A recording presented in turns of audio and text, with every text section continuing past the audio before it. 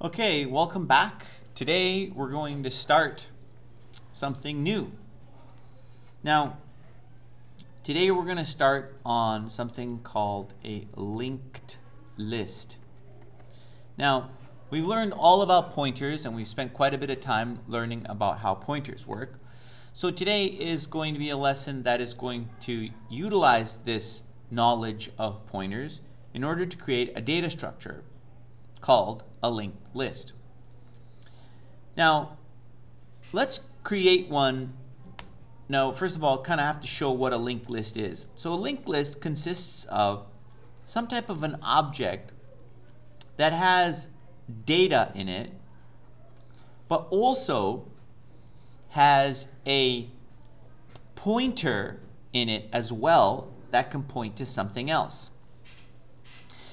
And when you have this type of an object, then this pointer that is contained within this object can point to an object of the same type. So this one will also have data, but it will also have a pointer. And this pointer in turn can point to another object of the same type, which will also have data and which will also have a pointer. As you can see, this is what is called, and by the way, you might say, okay, well, where does this last pointer point to? Where does it go to? And usually what we do is with the very last one, we make it point to a null pointer or 0. In this way, this data structure is called a linked list. Now you might ask, well, why don't we just create one right now and just see what it kind of looks like? So why don't we do that? So let's go over to our code. So here's our code. And what I have done, this is kind of interesting. Now before I move forward, I just want to show you this. I'm going to make a struct. And so this is going to be called, this struct is going to be called a node. I'm calling it a node. That's the classic term used for a linked list. So essentially now what I'm saying here is that this object here is a node. And a node contains two things. It contains some data. Here's my data, and I'll call it a string S. And it also contains, now here's the weird thing, I can't put a node within a node. That would be like a recursive definition. So obviously if I did that, if I was to ever create a node, if it was even possible, then it would never really finish being created, because it would say, okay, well, you have a node inside the node, so then we have to create a new node, but that node has a node inside, so we're going to have to call node again. But that node has a node inside. As you can see, this is never going to end. It's like it's an infinite recursive call. And so when you even try to compile this type of thing, it's not going to work. Okay? And we can even try it just to show you the error we would get. So here it is. I've just made node A, and let's just see if it'll even compile. And notice, again, an error. It says field next has incomplete type node, but it won't even allow us to create this. So this is impossible. But what we can do, and this is the cool part here, is what we can do is we can actually include a node pointer inside our node type. So this struct that we've made now has two things. So if you look at the photo of it, it's got data here, and the pointer is here, and the pointer is, we're calling it next. Okay?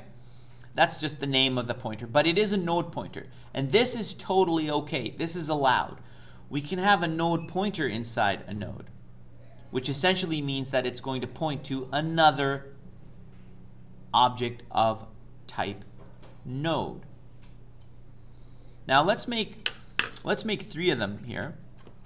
So let's go, let's come down here. Let's go, how about ABC?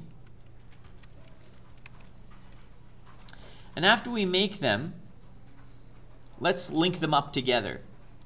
And the way I'm going to do that is I'm going to say, now remember this is a struct, so I can use dot notation. So I'll go a dot. First of all, before I put them together, let me give them some data. AS equals, how about, let's say, Adam. Okay? And B dot S, the string for B, let's say it's equal to Bob. Okay? And C dot S, let's say it's equal to Kathy. All right. Great. Now I have my nodes, but they're not linked together. So I need to specify these two links here in the code. So let's go back and I'll specify it here. So maybe we'll leave a space here. We'll say, okay, this is where they're created, and here we'll say, think about now how I'm going to make A, the pointer of A, point to B. Essentially, if I draw a picture of this, right now I have three nodes, A, B, and C. And my data here is Adam, Bob, and Kathy. But that's all I've got. I haven't specified where the pointers, what the address of these pointers are. These guys have pointers, and the pointer variable is called next. Now I want to set this guy somewhere. Obviously, you can see above, I want it to point to B.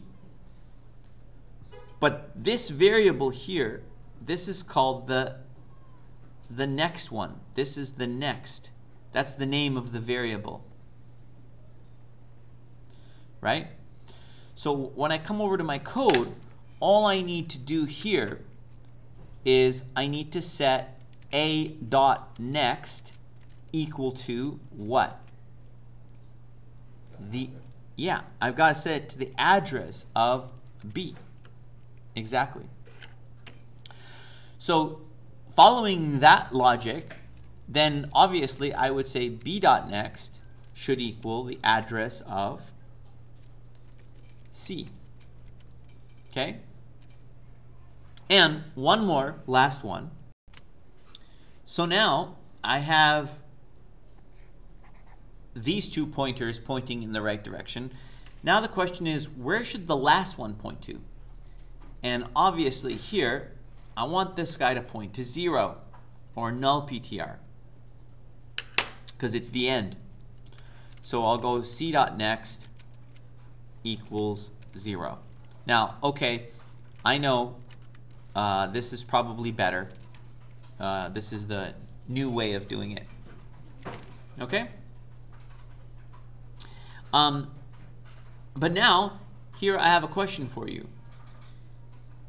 How could we, now before we continue, I don't actually have a pointer to this linked list.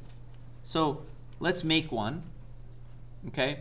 And I'll make it a node pointer, and I'll call it my root pointer. And I'm going to set it equal to the address of A.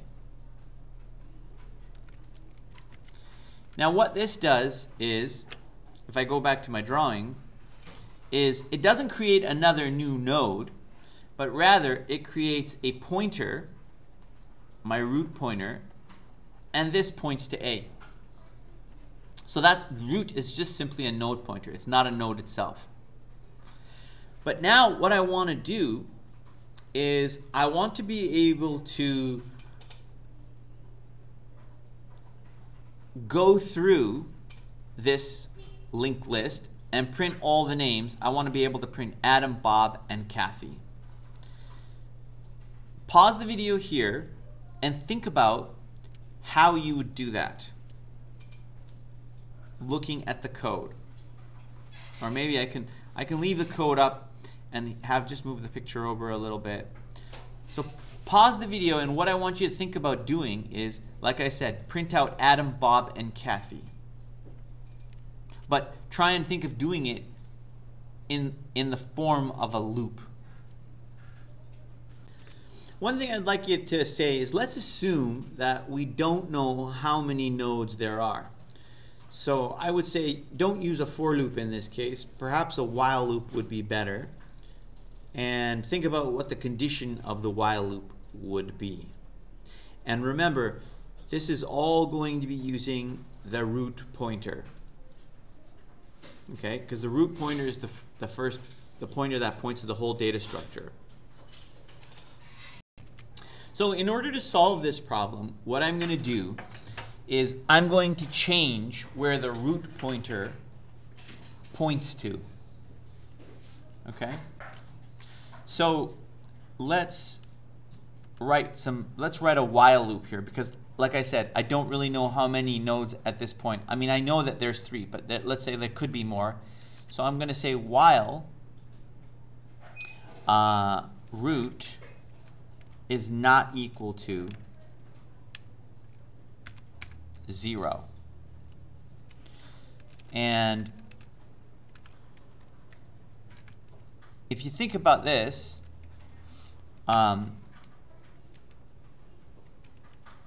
so at this point, root's not equal to 0. It's equal to the address of A. And so what I'm going to do is I'm going to, first of all, I'm going to print out what root points at. So I need the S member of the struct. And so this struct, right, I can't go see out A because I have to reference what root is pointing at. So therefore I'm going to dereference the root pointer, which will give me A, and then I will get the .s, which is the string. So I'll go like this. I'll go dereference root, and then I'll go .s. Now the problem with this is that this isn't going to work because I have to have brackets, around my dereference. Now that should be okay. But if I run this, this is just going to give me an infinite loop, and it's always going to end up printing Adam. Because if I run this, let's just try it. See, it's going to give me an infinite loop printing Adam. That's not really what I want. I want it to be able to go to the next one, so I definitely have to do something on the next line. And if you think about it, looking at the picture, I can change where root points to. I want to go to this guy next, but this guy is pointed to by the next pointer of A. So therefore, what I can say is I can say let root equal. Now, pause the video just for a sec and see if you can finish the line. Okay, so the solution is if you dereference root and then grab the next pointer, that will work. So let's try it now, and let's see if this works. Let's run it, and boom, we get Adam, Bob, Kathy. Now the nice thing is that once root is actually pointing, once it's at Kathy, okay, then when we go to the next one, root does equal 0, and so we're not going to go back in here because obviously we won't be able to dereference a null pointer and our program will crash, right? Because if I move the picture over just a little bit more, and well, you can see here on line 19, I've set the next pointer of C equal to 0. So the while loop will terminate at that point, and we're not going to dereference 0, which is good, or else we'd get a segmentation fault. Now, this program works fine. As I said, we run it and we get the correct output that we're looking for. So this is kind of like walking through the linked list. However, I don't like this syntax. Instead of this syntax here, let's yank those two lines here, these two lines. Let's take those two lines and yank them, and let's rewrite them. So let's comment it out here. And the proper way of, I mean, not to say that this is wrong, it does work, but that's not the way people code in C and C++. We're going to code using the arrow operator, and the arrow operator works like this, right? We've already kind of gone over this, but this, I think, looks better and is more common, and everybody in the programming world understands what this, oops, this isn't supposed to be, yeah, okay, there we go. We'll just put a space here. Maybe it looks better. Yeah, there we go. All right, let's try this now. Let's see if this works. Okay, so let's run it. And sure enough, we get the same thing. So let's kind of make sure we can see everything here.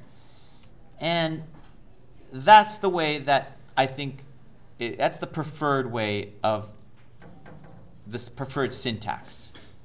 It's also looks nicer. The less brackets, the cleaner the code looks. I now have a little mini assignment for you. I want you to take a look at this while loop, and I want you to notice that in some sense it is kind of like think of it almost as if it's doing the same thing to each node until you get to this end case situation where you have a pointer that's pointing to 0, in which case you don't want to continue. Can you rewrite this while loop as a function? But I want you to create the function, make the function a recursive function. So I'll start it out for you. Okay? So let's call the function, here, let's start it up here. Okay? And let's call it, now it's not going to return anything, so we'll just have it return void, but we'll call it walk. In other words, we're going to walk through the linked list, okay? And it's going to accept, this walk function is going to accept a node pointer, and we'll call the node pointer NP. Now I want you to pause the video here and see if you can. This is going to be a recursive function. Okay. So try and see if you can write this function.